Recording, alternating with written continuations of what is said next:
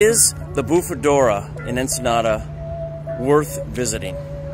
Hey cruisers, this is Jesse at Ensenada Excursions Tours, Ensenada Massage. I lived here 13 years, and a lot of people ask me, is the Bufadora worth going to? It's the most popular thing, we see it all over, it's tons of reviews, so I want to give you my 2 pesos of advice. It is a marine geyser, it's pretty cool. The waves crash into a cave, they pressurize the air, and then when the wave recedes, the pressurized air shoots the water up, and you get a splash. It's pretty cool. It's a marine geyser, not like Old Faithful in Yellowstone, where I hope to go next couple months for a road trip. And it's, I believe, the largest or second largest in the world, and definitely the largest in this hemisphere. Practically, it involves off the cruise boat, taking a 40-minute drive. About 20 minutes of that is in the city, nothing exciting, and then 20 minutes it's really quite beautiful along the ocean, some winding curves. And when you get out there, whether you go in a bus or a private excursion with us, you're going to park and you're going to begin your walk. You may have a guide if you go with a private group, or just on your own if you're going with a bigger bus. And you got about 2 blocks, I call it a gauntlet, of souvenir vendors and tourism. These folks are professional sellers. They've got candy nuts, they've got little daiquiri samples, they've got all kinds of strange, I would say strange souvenirs. From shirts, of course, Mexican stuff, keychains, the random stuff, and stuff like models of the Predator from the 1980s Arnold Schwarzenegger movie. Things you're like, why? Hey, that's part of the fun, going to a country and seeing the weird stuff they have for sale. Yeah, and of course there's food. Lydia's is the fish taco place that's quite well known and recommended. Bunch of other taco places.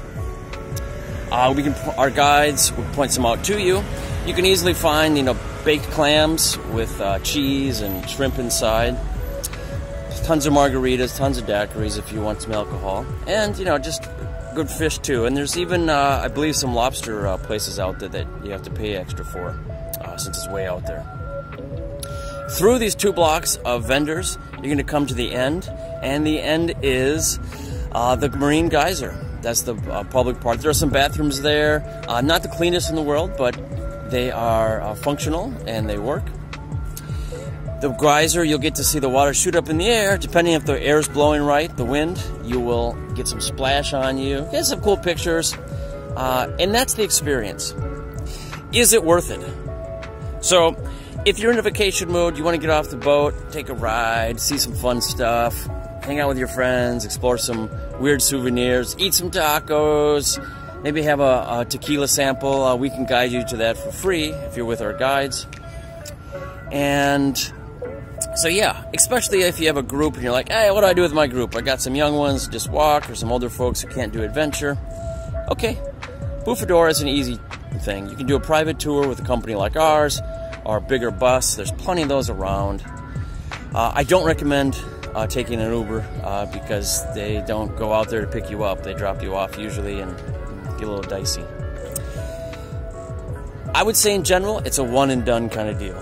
You've done it once, hey, it was a good experience. No need to do it again.